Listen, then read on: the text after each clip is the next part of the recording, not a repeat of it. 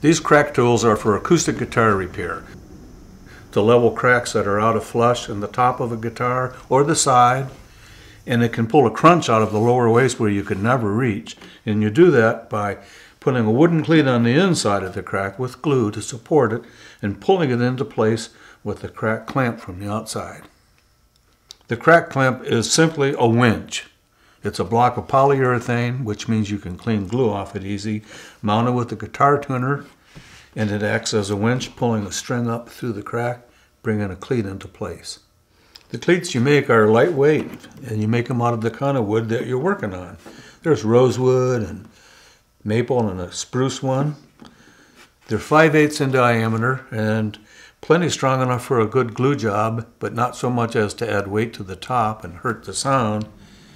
And you make them with this cleat cutter tool that we designed. It makes a 5/8 diameter plug with a 1/16 of an inch hole in the center. What I have here is a piece of 3/16 acrylic for a little extra flattening effect. Got a hole drill for my music wire. Actually, I have two different cracks going here. There's one here and one there. It's not one long crack. I don't always use a secondary caul like that. Sometimes I go right on the crack with the tool itself. Another part of the tool set is this little pin vise. It holds a short piece of the music wire so you can come down on a crack and poke it through the crack to get you started. Then it's easy to run the wire through it when you do the job.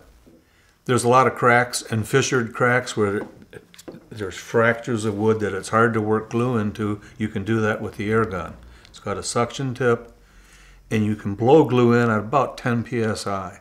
My advice is if you're using Tight Bond or whatever glue you're using, water it down a bit on the first application so the water helps draw other glue after it. That's a tip I learned at the Martin Repair Shop. So this is a tool that can clamp together parts that you can't always reach. I could reach that. I probably couldn't reach that with a sound hole clamp. And you can't use a sound hole clamp on a guitar side. Imagine this. You've got a split all the way down the side, and it happens. With the curve caul, and you can heat acrylic with a hot heat gun, you can have an exterior caul that fits perfectly and run a whole line of clamps all the way down the side and pull that side together.